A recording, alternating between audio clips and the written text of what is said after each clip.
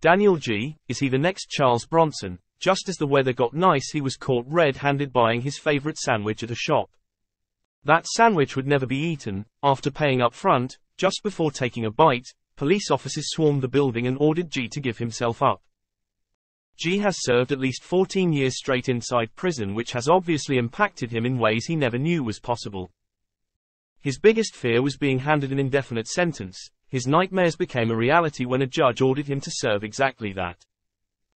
He had enough of life in prison and walked out. He probably knew he would be caught eventually. He didn't care. All Daniel G. wanted to do was have some taste of freedom. There was a sighting of him with a woman on the first day of escape. Maybe she had something to do with his motivation to escape. 14 years solo is a long time to go indeed. For now, the clock has stood still for the Scouser as he now prepares for an indefinite stay in prison. He should have kept his head down. Follow Original Blaze Daily